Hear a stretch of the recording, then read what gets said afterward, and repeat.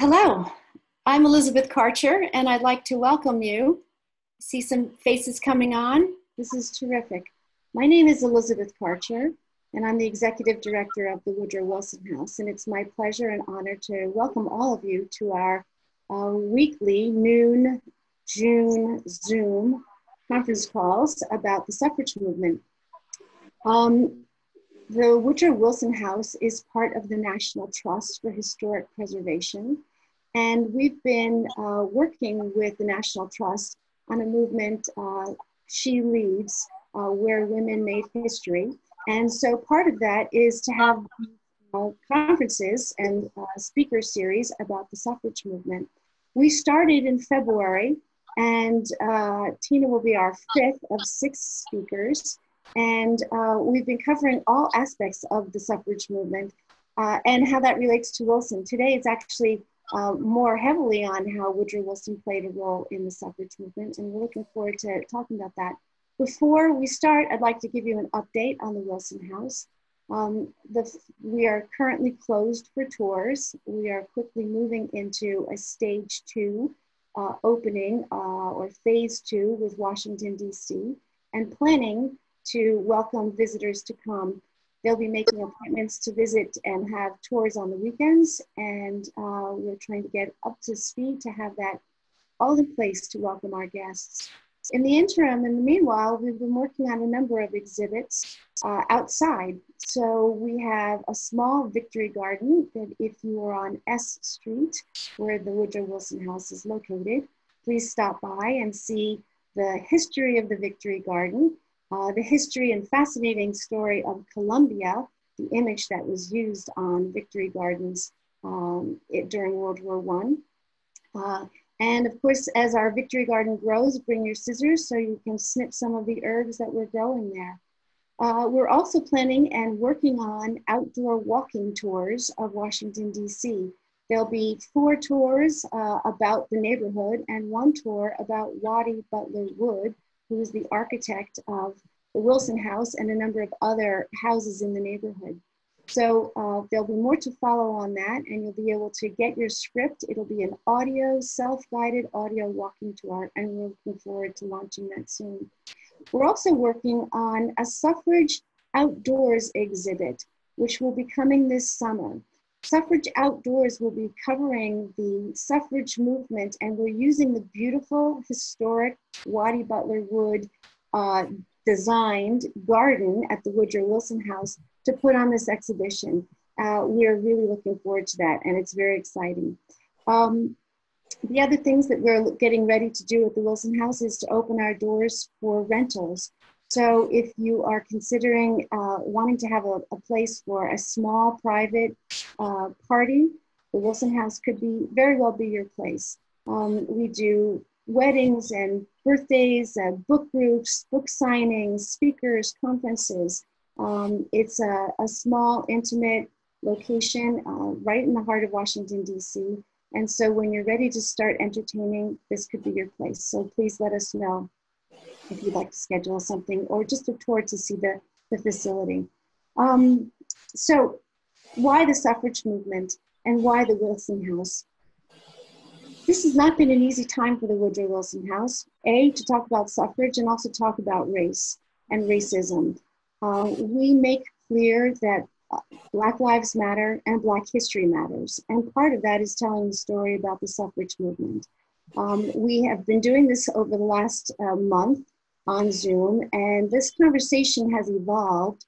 Given the times, it's actually evolved, and we'll be changing the conversation and opening the door to be talking about Wilson and race in the month of July. So I encourage you to stay tuned and keep on tuning in on Tuesdays at noon as the conversation continues and develops. I think it's really important today that we spend time listening and learning about what other people have to say about the movement, about race, and of course about Woodrow Wilson and his role in that. So I welcome you. There'll be more information coming. It'll be on our webpage, and we'll invite you to those talks as well. With that, I'd like to start and introduce you to our speaker today, Tina Cassidy. Tina Cassidy has achieved widespread praise and recognition for her writing about women and culture. In addition to the book we are discussing today, called Mr. President, How Long Must We Wait? Alice Paul, Woodrow Wilson, and the Fight for the Right to Vote, she is also the author of two other important books, Birth, The Surprising History of How We Are Born, and Jackie After O, One Remarkable Year When Jacqueline Kennedy Onassis Defied Expectations and Rediscovered Her Dreams. Tina is a former journalist who spent most of her career at the Boston Globe covering business, fashion, and politics, and is the Chief Marketing Officer of WGBH, NPR's public radio station in Boston. Cassidy also serves on the Board of Conservation US. She lives in the Boston area with her husband, the author Anthony Flint, and their three sons, and a Norfolk Terrier named Dusty. The book she'll be telling us about today, Mr. President, How Long Must We Wait?, tells the little-known story of the suffragist Alice Paul's epic 8-year battle with President Woodrow Wilson to have the U.S. recognize voting rights for all American women. Never before have these two historical figures shared the stage equally, and the effect is a page-turning David versus Goliath narrative, more resonant than ever as the centennial of the 19th Amendment approaches this year. The story highlights the human drama of these real-life characters, from Paul's perilous prison hunger strikes to Wilson's moral and physical failings. Readers looking for female heroes and lessons for today's politics will be inspired by this book. With that, I'd like to welcome Tina, and welcome to the Woodrow Wilson House. Thank you so much, Elizabeth, and I really appreciate everyone tuning in today for this talk.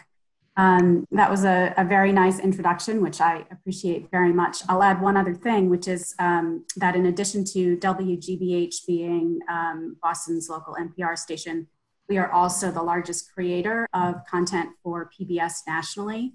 And one of our production units, American Experience, will be launching a four hours of documentary programming starting July 6th called The Vote, and it is about suffrage. And I think that for any of you on this Zoom today who really are interested in suffrage, it's a fantastic film that I want to just give a plug to before we get started. I'm going to give a talk for, I'm going to sort of walk you through some slides, about 25 minutes of that, with a little bit of reading from my book in between. And then I'd love to open it up to questions for the last half hour or so. I wanted to share some slides because I think that the amazing photo documentation from this period really helps to bring the story to life.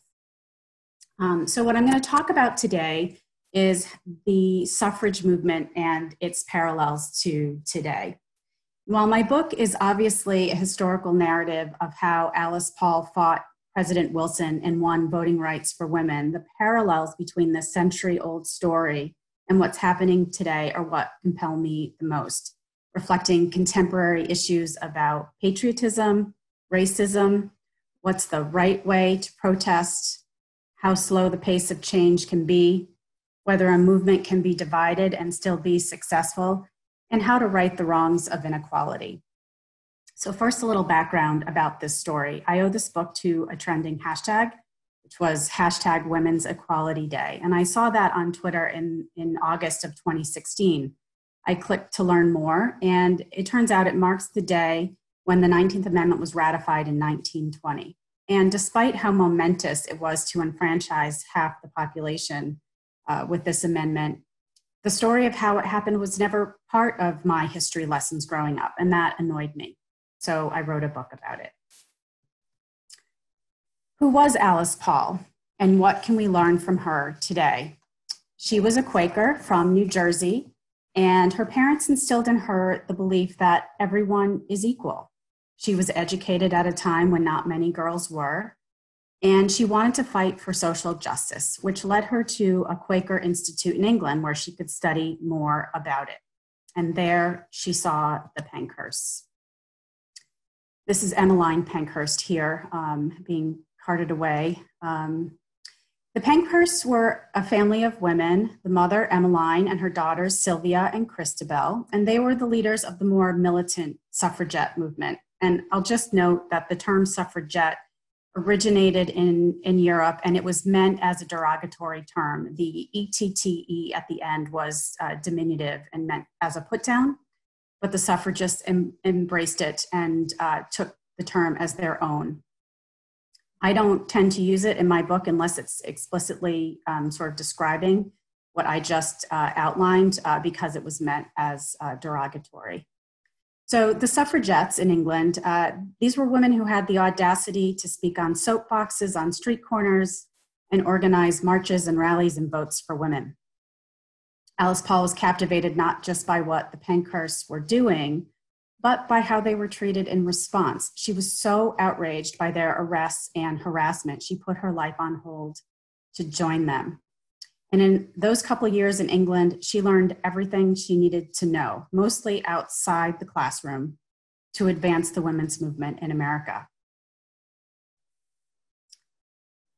She sailed back home to get a master's degree at the University of Pennsylvania and decided to join the suffrage cause, which was stuck in a rut. So let's pause for a moment. Alice Paul was not yet a lawyer. She'd received her first of 3 law degrees in 1922. At that time, she was a student and an activist, but she knew that the laws were skewed against women. Her master's degree from Penn was called Toward Equality, and it carefully picked apart all the laws that made women property of men. Imagine women weren't allowed to own land, get a divorce without losing their kids or their home. Women were unable to have their own bank account even until the 1970s without having a man sign for it. These were all the ways laws were stacked against women, and every state had its own rules that kept women subordinate, lesser citizens. The old school suffragists did not believe the federal government would ever grant the franchise, and so they politely asked for voting rights at the state level. As you can see here, since the Seneca Falls Convention in 1848, they had made little progress. And by 1913, for example, women only had full voting rights in 6 states, all out west. You see them here in white: Wyoming, Colorado, Utah, Idaho, Washington, and California. This is why Alice Paul believed it was time for a new strategy, a federal amendment. She joined the main suffrage group called the National American Women's Suffrage Association, or the National American for short, and tried to navigate within the existing framework for a new approach. At first, the National American humored Paul when she asked them if she could organize a suffrage procession, and they reluctantly agreed. And so on March 3rd, 1913, one day before Woodrow Wilson's first inauguration, Alice Paul made history. On the left, you have Inez Milholland, whom Alice Paul chose to lead the parade because, frankly, she was not just a brilliant lawyer and active suffragist, she was also young and beautiful, which was the opposite of the stereotypical suffragist. And Alice Paul was nothing if not sharp when it came to public relations. But her strategy was not seamless. And while the parade was successful in generating attention, it did reveal some deep divisions. And this is one of the first parallels between then and now that I would like to discuss, and that's how racism spoils democracy. So I'm going to read a quick passage from my book about a very important moment on the day of this parade. The college section featured 1,000 females in their academic robes, Paul among them, too humble to march up front with the National Americans' leadership, holding banners for Swarthmore, Bryn Mawr, Vassar, Wellesley, Smith, Goucher, George Washington, Radcliffe, Michigan, and Cornell. Howard, a historically Black college, was also represented with a contingent of nearly 40 women of color. Most of them were members of the Delta Sigma Theta sorority, founded the previous month for the purpose of joining the march. And I should just be explicit in saying that Alice Paul actively invited Black women to participate in the march, but when word got out that she had done so, it caused a backlash. Women of color also mixed within the labor section, portraying massive wage inequality. The toll of women helps to make the nation rich, one banner emphasized. A float carried dirty, disheveled women and children bending over sewing machines. Paul deliberately arranged the 39 non-suffrage states behind this group in alphabetical order, beginning with Alabama and ending with Wisconsin. In the middle of this lineup was the Illinois contingent, a group of 65 that included Ida B. Wells, a prominent African-American journalist who years before had exposed the widespread horror of lynching and had sued the railroad successfully for not letting her sit in the women's car. She had also helped found the National Association for the Advancement of Colored People in 1909. While the march was a shocking and radical act, the likes of which had never occurred in America, racially integrating the procession was even more so, and it almost did not happen. Earlier in the day, when the Illinois women lined up for a practice drill, their leader, Grace Wilbur Trout, saw Wells and questioned whether she should be there. Her racist comment shocked the group, sending a buzz through the crowd. Some were so embarrassed they were speechless. Trout explained herself by saying, quote, "Many of the Eastern and Southern women have greatly resented the fact that there are to be colored women in the delegations. Some have even gone so far as to say they will not march if Negro women are allowed to take part." She blamed the decision on the leader of the National, as well as on Alice Paul. Trout looked around for approval and found some, but another suffragist, Virginia Brooks, came to the defense of Wells. Quote, "We have come here to march for equal rights," Brooks said, adding that if the women of other states lack moral courage, we should show that we are not afraid of public opinion. Wells was deeply hurt by Trout's remarks and let slip 2 large tears, which she wiped from beneath her veil. Quote, "If the Illinois women do not take a stand now in this great Democratic parade, then the colored women are lost," Wells said before storming off. At some point after the procession began, Wells jumped back into the Illinois delegation to march in her rightful place, while Black women also marched with the Delaware, New York, West Virginia, and Michigan sections. There was one group, however, that was segregated in the back. When word spread that Mary Church Terrell, a prominent African-American, would lead a strong showing of the National Association of Colored Women and that Southerners threatened a boycott, the men's section offered to march between these Black and white groups.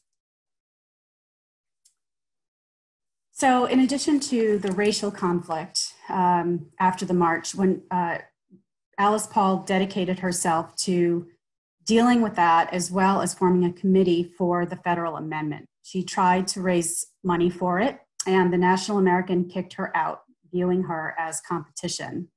So Paul was left on her own, having to build a new organization from scratch. Let's also talk about protest, then and now. Colin Kaepernick takes a knee during the national anthem at a football game and sparks a national debate. This is not the right way to protest, many have said. It's disrespectful.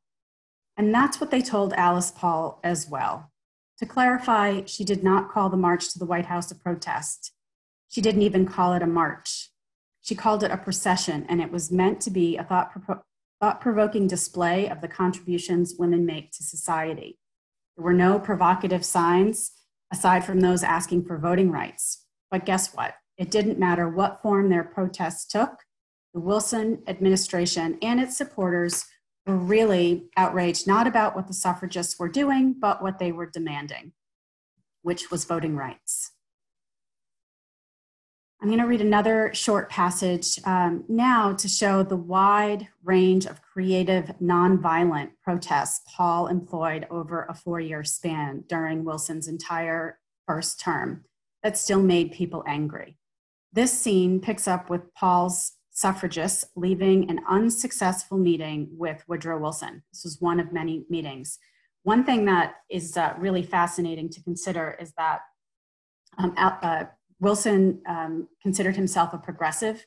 And one of the things that he wasn't progressive about social causes, but he was progressive about things like finance and government reform. And part of it was bringing more transparency to government. And so members of the public were actually able to show up at the Oval Office and request a meeting, which Alice Paul certainly took advantage of that on a number of occasions. And Woodrow Wilson was getting really sick of seeing her and all of the other suffragists come knocking on his door. All right, so I'm going to read this passage that picks up as they are coming back from an Oval Office meeting that did not go as they had hoped. The women slowly made their exit from the East Room of the White House and returned to their new headquarters. After 4 years of toil and hardship in the damp basement on F Street, the movement Paul reignited was finally in a sunlit space of prominence. Cameron House stood at 21 Madison Place, on the edge of Lafayette Park in front of 1600 Pennsylvania Avenue. The building, a wide 3-story brick townhouse, had several benefits. First, it was visible and just 200 steps from the White House. The Wilsons could see the suffrage flag fluttering from its perch on the 3rd floor balcony. Second, there was ample space to work and entertain guests, from tourists and strangers walking in off the street to catch a glimpse of the women, to those attending ever-expanding fundraisers. There were also bedrooms to accommodate Paul and others, eliminating their daily commute. Paul was now using Susan B. Anthony's old desk, a Victorian cylinder roll top that Anthony's secretary had donated to the National Women's Party, which was the name of this separate splinter organization that Alice Paul created. When the indignant suffragists walked through Cameron House's front door, they entered into a great hall with a large staircase and a fireplace that burned eternal. Paul was there waiting for them, ready to stoke their anger as they dropped into comfortable chairs in front of the flames and asked the question again: how long must we wait? With the women assembled in front of the fire, Paul pitched a carefully orchestrated idea, which she asked Harriet Stanton Blatch to present. Harriet Stanton Blatch, by the way, was the daughter of Elizabeth Cady Stanton. She was another prominent suffragist. We have got to take a new departure, Blatch told them. We have got to bring to the president, day by day, week in, week out, the idea that great numbers of women want to be free, will be free, and want to know what we're going to do about it. We need to have a silent vigil in front of the White House until his inauguration in March. Let us stand beside the gateway where he must pass in and out so that he can never fail to realize that there is a tremendous earnestness and insistence in back of this measure. So far, with Paul as their leader, the women had marched 4 years earlier in 1913 in one of the largest and most outrageous protests America had ever seen. They had assembled an 80-car brigade to deliver signatures from all over the nation. They had testified, editorialized, and reorganized. They had formed their own political party.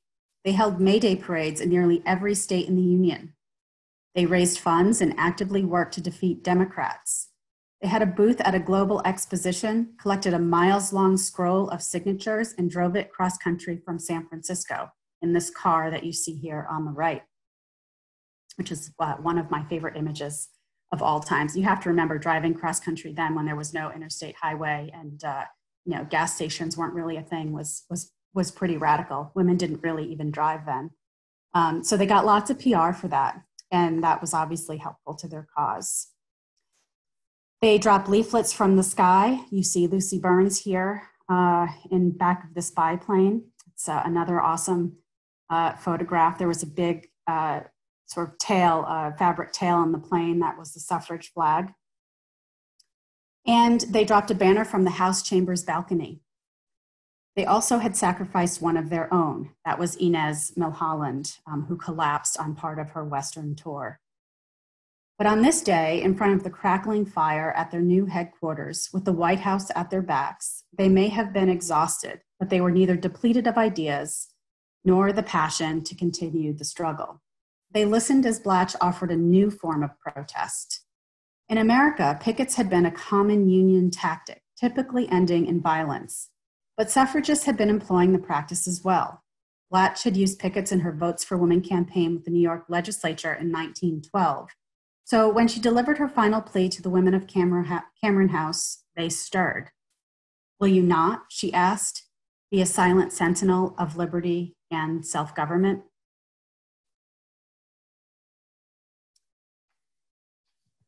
So it turns out that Washingtonians thought women standing silently holding signs in front of the White House was even more outrageous. And it triggered a series of unwarranted arrests with sentences up to 6 months. It's good to know,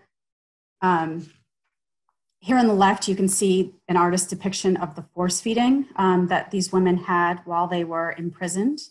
And on the right, you can see Lucy Burns, whom Paul had met in London. They were the dynamic duo of the movement. To protest the sentences, the incarcerated women went on hunger strikes, but Alice Paul was also committed to a psychiatric ward. In the image on the left, you can see in the top right corner, that was Alice Paul's hospital room. And they boarded it up because some of her friends would come by and try to sing songs and call up to her and keep her spirits up. All of this actually amplified the suffrage cause, and the message for the need for a federal amendment continued to be heard. Next, I'd like to talk about the similarities between Woodrow Wilson and our current rise in white nationalism. One of the first things Wilson did after he was elected president was to segregate the civil service. As the first president elected from the South since Reconstruction, this move empowered white supremacists, triggered racial violence, lynchings included, and gave the Ku Klux Klan the boost it needed. In fact, Wilson even screened a movie in the White House about the KKK called Birth of a Nation. That is the very first film ever to be screened in the White House. Racism then combined with nationalism for another combustible mix. When the First World War erupted, Wilson clamped down on the First Amendment, attacking not just the press, but individuals who were criticizing him. And on the streets, there was a mob mentality. If any seemingly able-bodied man or those with a foreign accent were seen or heard in public, they were assumed to be a spy. Why weren't they off fighting in Europe? Vigilantes beat them, dragged them to the police, and the government supported this practice. Due process be damned. So going after those he believed to be seditious extended to Alice Paul and the rest of the Silent Sentinels as well. I'll read another brief passage here. The scene begins with suffragists arriving in shifts to their posts outside the White House gates to stand silently with their signs. So as you can see, the nature of their signs has changed. It's really much more about foreign policy as Wilson's looking at what's happening in Europe. The next day, a car dropped off Lucy Burns, Dora Lewis, and their heavy cargo in front of the White House about an hour before the Russians were expected to meet with Woodrow Wilson at 12:30. The women unfurled their 10-foot hand-stenciled cloth sign stretched between two wooden posts, shuffled into position, and straightened the banner between them. The crowd, many of them on their lunch hour, slowed to read the wordy message, and that's the image you see here on the left. As pedestrians processed the words, some scribbled to transcribe the banner, the situation grew tense. To attack the president so directly in front of diplomatic guests was an unprecedented outrage, not only for those witnessing the protest from inside the White House, but for many who saw it happening on the street. Murmurs rippled through the crowd and cars stopped to take in the scene. The Russians, arriving by motorcade, passed quickly through the gate, but with enough time to see the sign. Bystanders, these were men and women alike, were enraged that the delegation had seen this protest. "Take down that banner or I'm through with women's suffrage for life," one man screamed at Burns. Lewis argued with the man as he stormed off and ignored her. "You are a friend to the enemy and a disgrace to your country," one woman sneered at the protesters. "Why don't you take that banner to Berlin? You're helping the enemy." Another man, a local builder driving by, stopped to read the sign. "Let's tear that damn thing down. It's treasonable, and I'm with you." And so they tore down the banners. So past is indeed prologue.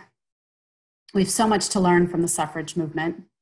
For example, when we're fighting for democratic ideals, we need to include everyone, or else we're really not fighting for democracy, are we? We're only fighting for some people. Change is hard, and it can take a very long time. First Women's Rights Convention at Seneca Falls was in 1848, so it would be another 72 years before women could vote. And even then, not all women. Black women and Black men faced disenfranchisement through poll taxes and literacy tests. The federal government did not recognize Native Americans as citizens until 1924, so they could not vote. Those of Asian descent could not be citizens and vote until 1952. And the Voting Rights Act, meant to address all of these barriers to voting, passed in 1965, and yet voter suppression continues.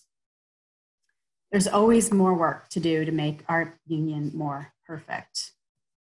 And Alice Paul knew this. In fact, her work did not end when the 19th Amendment was ratified in 1920. 3 years later, she wrote the Equal Rights Amendment, which passed Congress in 1972, but was never fully ratified by the necessary 38 states. However, in the last 3 years, Illinois in 2017, Nevada in 2018, and Virginia just recently all ratified the Equal Rights Amendment, becoming the 36th, 37th, and 38th state. I should note that there was a time limit for passage originally attached to the ERA, and that time has lapsed. However, there are legal scholars who believe that that time limit was incorrectly imposed in the first place, and there's also legislation in Congress that would strip the time limit. So it's very unclear from a constitutional law perspective what could happen to the ERA, but it's just fascinating that, you know, this nearly century-old document, this idea that enfranchisement was not enough to create constitutional equality, is still with us, and it feels even more resonant today. So this, you can see Jennifer Carroll Foy, who's also, you know, running for governor in Virginia, was one of the leaders of the ERA Yes campaign this year. And in fact, women of color have been really at the forefront of the renewed ERA push in recent years. It's interesting to me to think about the parallels between the 19th Amendment and the Equal Rights Amendment. This is the current map of the ERA Yes states. The green states have approved the Equal Rights Amendment and the white states have not. And of course, this looks very similar to the map that I showed you earlier in this presentation. You know, that block of southern states is still sort of standing strong against constitutional equality. And, you know, it's interesting to think why that might still be. But the women pushing for the ERA know that change is slow and their work is never ending. And they take their inspiration from something Alice Paul once said, which is carry the banner always.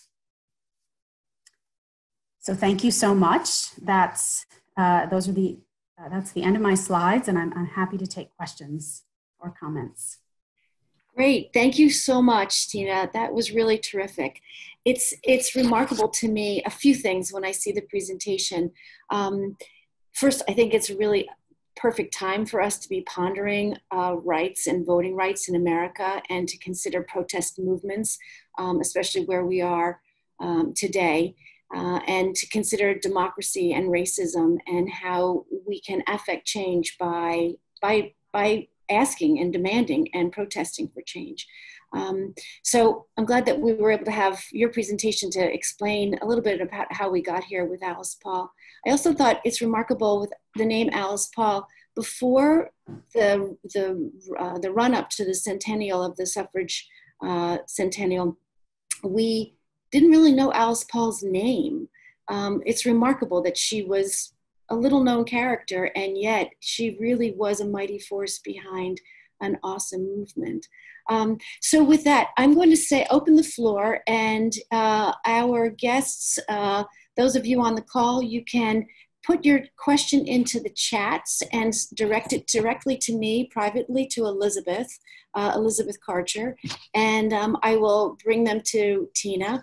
Or you can just open it up and put it for everyone to see if you don't know how to put it to directly make it private. But I do have some questions before before our audience starts asking questions, I had some questions that I wanted to know. So, Sure. In your mind, do you see other heroes in this story other than Alice Paul?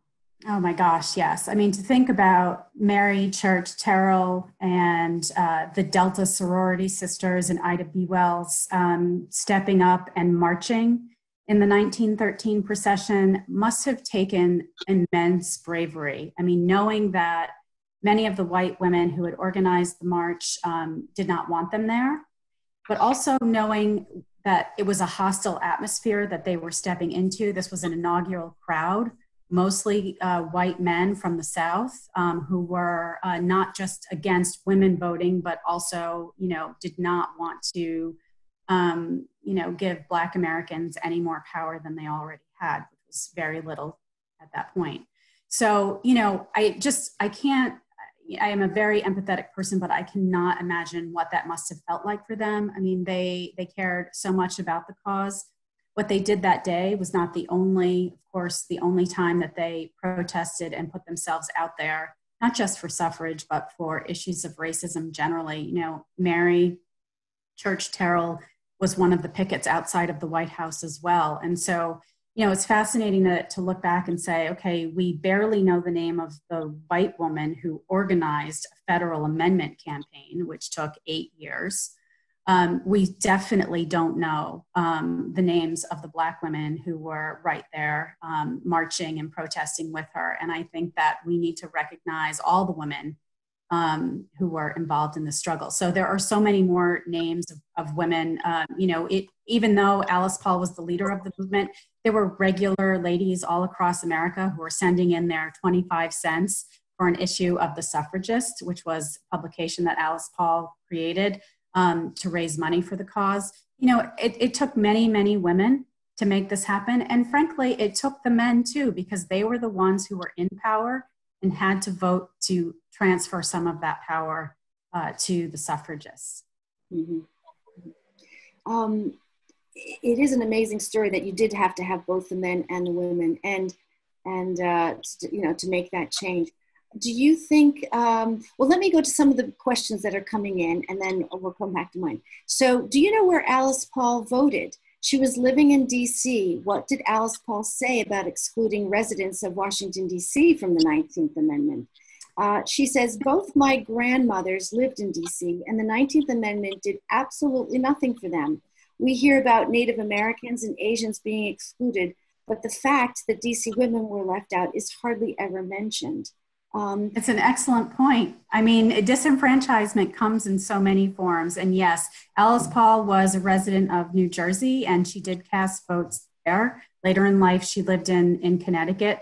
But without a doubt, the fact that DC residents are still excluded from voting is pretty shameful. Yeah. It's interesting. Last week, we learned a little bit about Edith Wilson, who's Woodrow Wilson's wife, second wife. She was the first lady to vote, the first lady to have the right, or I shouldn't say the right to vote. She voted, and she voted absentee in New Jersey. But because while she was married and the president was alive, she was considered a resident of New Jersey. After his death, she became a resident of the District of Columbia, and she no longer had that right. So she actually only got to vote in one election in her lifetime, which is rather remarkable. It is remarkable, and it's also worth noting that Edith Wilson was not a suffragist, and she did not believe that women should vote. Yes. When I saw the picture of the car and the cross-country road trip, she was very emancipated and very free in many ways. She had a driver. She was one of the first women in the District of Columbia to have a driver's license, and she drove a car. Wilson didn't know how to drive a car, and so she had the car, but she was not in favor of the suffrage movement. I think she was. No, she was a social conservative, but she also owned a business too. And so you're right, she was emancipated in many ways, but that social conservatism really held her back when it came to voting. For those who don't know, I will also just add that at the end of Wilson's presidency, he was incapacitated by a stroke, and Edith Wilson was basically like the de facto president making many decisions behind the scenes, which is just another layer of irony for a woman who did not believe women were capable or should be allowed to vote. There's more to follow on Edith Wilson. Her birthday, the anniversary of her birthday will be coming up in October, and we're going to be doing something to celebrate that at the Wilson House. There'll be actually a movie coming out about her as well through the Smithsonian. So she's a character, and I think the American women are going to learn, and men are going to learn a little something about Edith Wilson. So this was another question we have. There was women in California who had the right to vote for president who were responsible for Wilson's re-election in 1916 by providing a margin of a few thousand votes. That's my understanding as well. Do you want to talk a little bit about the women in the Western states that had the right to vote and how they helped him get into office on his re-election? Yeah, so first, a lot of people ask why the Western states allowed women to vote first. These were not very populous states. They were large. And so the states wanted their women to vote because it helped them have more clout in Washington. So that's one thing. The second thing is that Alice Paul recognized that from a strategic perspective, she needed to convince the women voters of the West to come to her line of thinking around the 19th Amendment to try to vote Wilson out for the second term.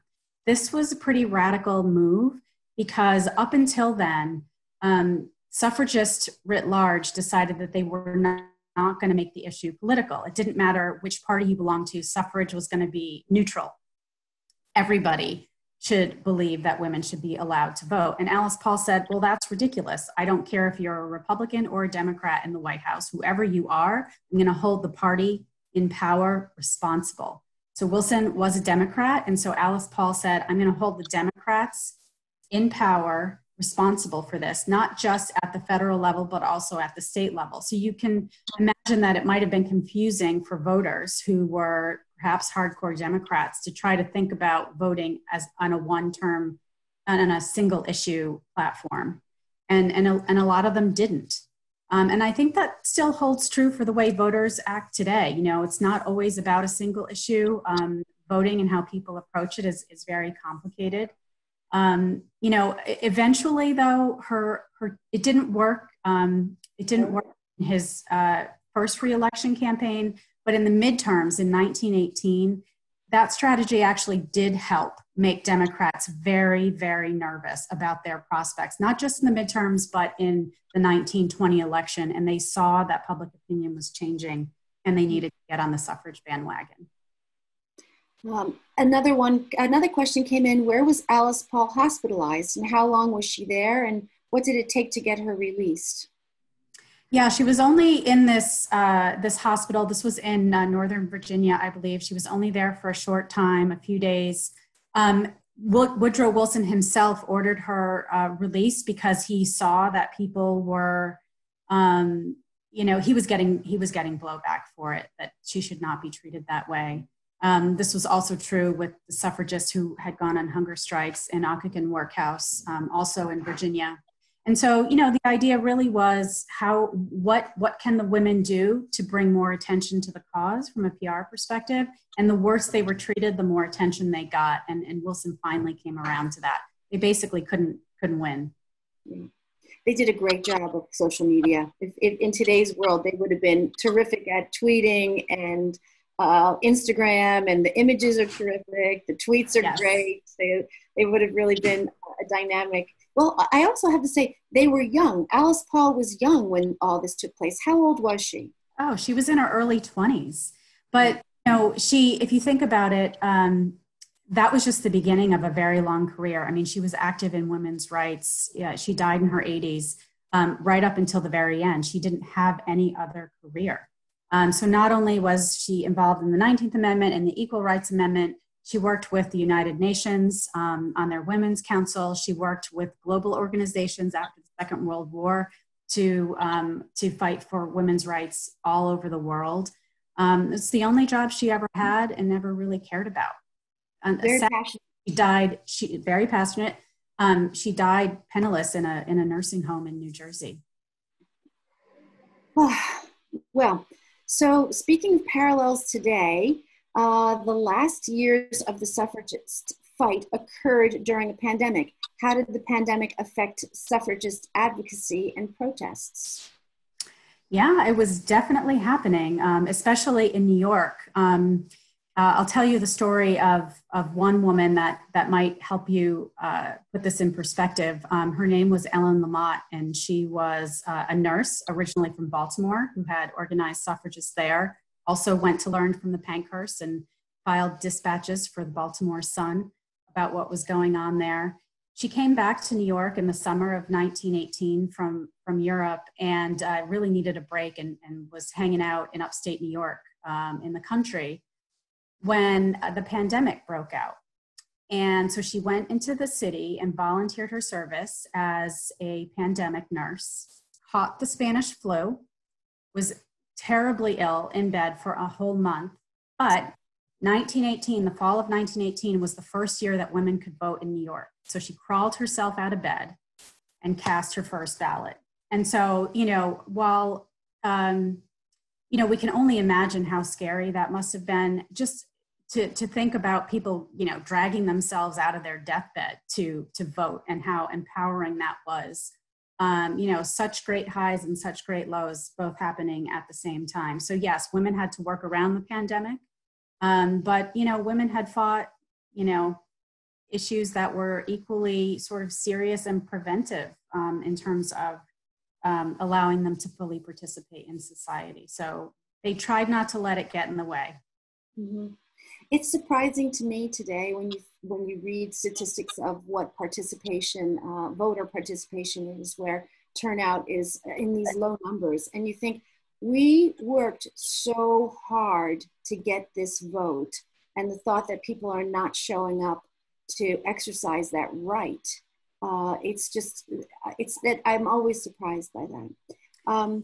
A question came in that I'm anxious to hear your answer to this. This comes from Deborah. She says, I read your book recently for research purposes.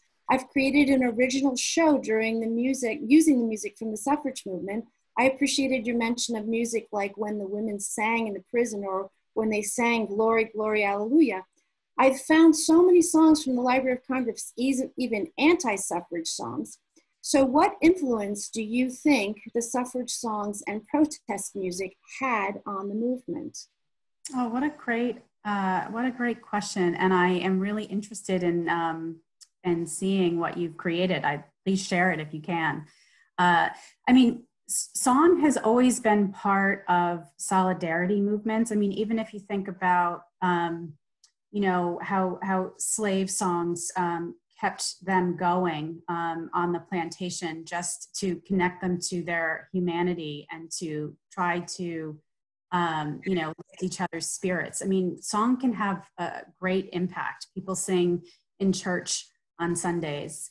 It was definitely true of the suffrage movement. It's still true. If you go to protests today, there will often be songs. It's a way for people to connect with each other at a very personal level. When people can sing together and say the same words together, it is a sign of solidarity. And it can also be sort of inspiring and calming and reassuring.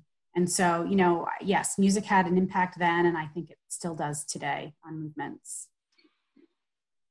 Also, I would just say, if you think about the 60s, we haven't really talked about that too much today, but the civil rights movement, that is a time of, we all knew the anthems, right? We can probably all still sing many of those songs today, both popular music and sort of, traditional protest music. It's really fascinating to think about.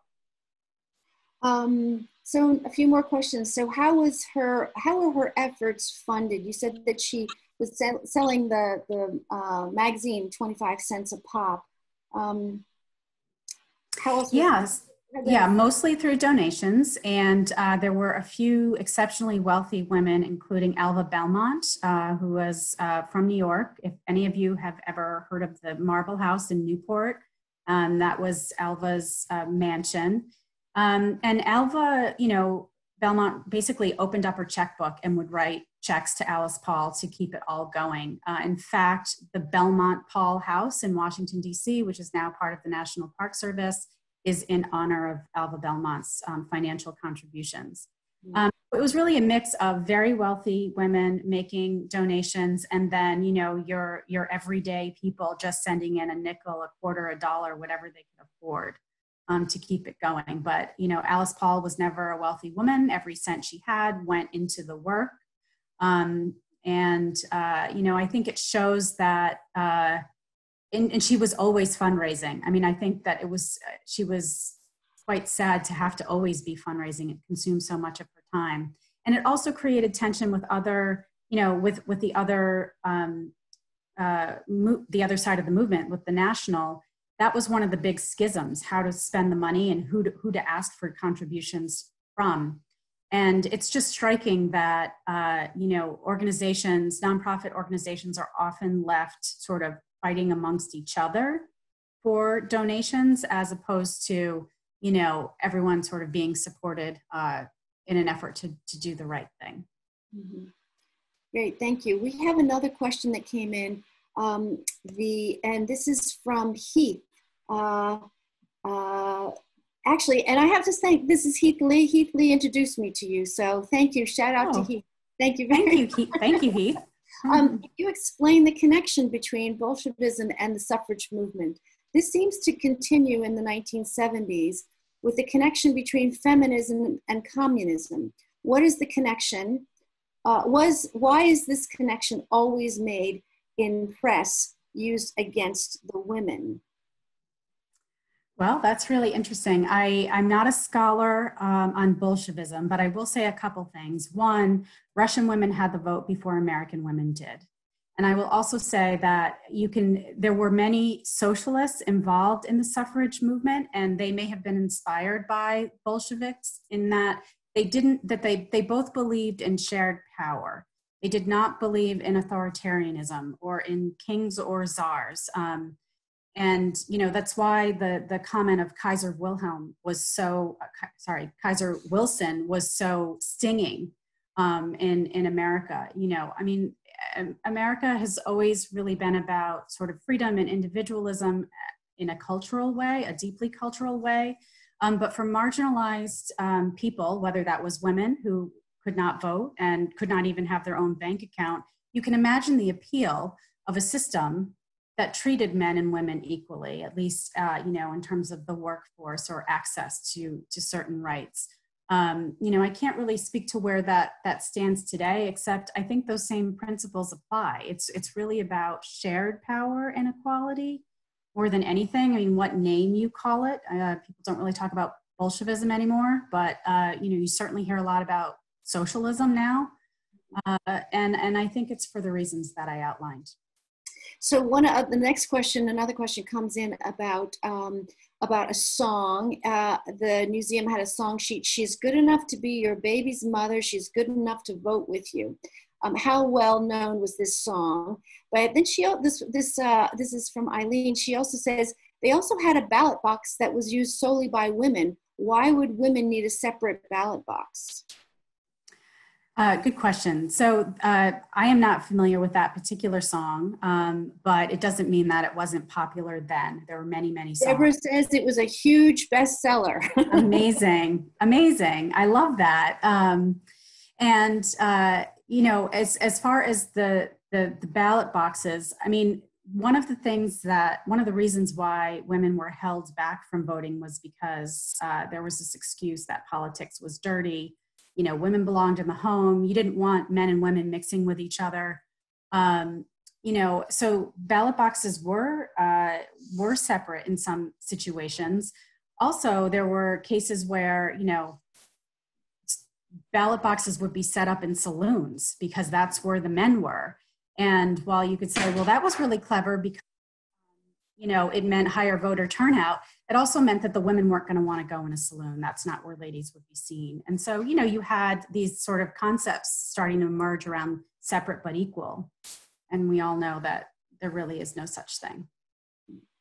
Can you tell us if Alice Paul is the hero, is Wilson the villain? And can you talk about anything that Wilson might have done that was actually right? I mean, you know, for me, they are at such opposite ends of the spectrum. He's a great foil for her heroic gestures. It is true that at the very end of his presidency, he came around to the idea of suffrage. A cynical view of that would be to say he might not have really believed it himself, but he was reading the political tea leaves and knew that for the sake of his own party in 1920, he needed to support it. But at the end of the day, he did support it. And I think that, you know, if you want to not be cynical about that choice of his, you know, he did call Congress and say, let's push this through. We have to do this. You know, for me, it's a sign that anyone, no matter how opposed to doing the right thing, can learn, can move, you know, and progress can happen. So, you know, I like to think of, I try not to be cynical about Wilson and try to look at it as an opportunity that we can all learn from. Right. Actually, that's how we take it at the Wilson House. We try not to be cynical. We try not to memorialize him either. We try to take it and look at what he did and what the consequences were, whether they were deleterious to people or to women, to African Americans. And learn from that. That's part of what the Wilson House is all about. So with that, I want to thank you very much for your participation and for your presentation. It was great. I also want to say thank you to the National Trust again for National Trust for Historic Preservation, the movement and the what they put together for where women made history is a big part of putting this together for us and helping support the efforts that the Woodrow Wilson House is making to put the Suffrage Speaker Series together. So I thank you. Please don't forget to tune in next week. We have Dr. Erin Chapman from the George Washington University, and she's an African-American woman, she's a professor, and she's going to talk about Black women, suffrage, and citizenship. And I think that is a very important conversation, if not now, when. So with that, people have also asked, will these lectures be online? We are trying to get them put up on YouTube, and we will have links to them on our website at thewoodrowwilsonhouse.org. And so more to follow, more to come. Thank you very much, Tina. And if you've got any questions, you can send them to us and we'll make sure that we get them answered. So thank you very much. Thank you so much.